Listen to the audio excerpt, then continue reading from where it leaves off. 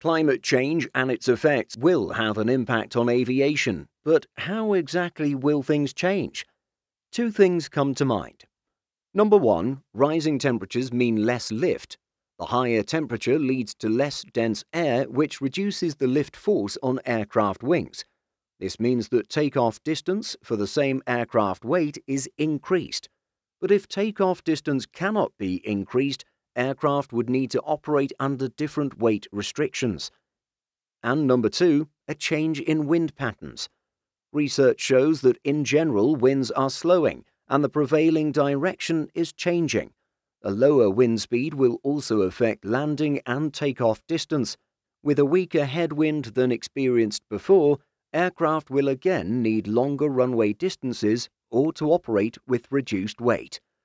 As for flying, in-flight turbulence is expected to be worse.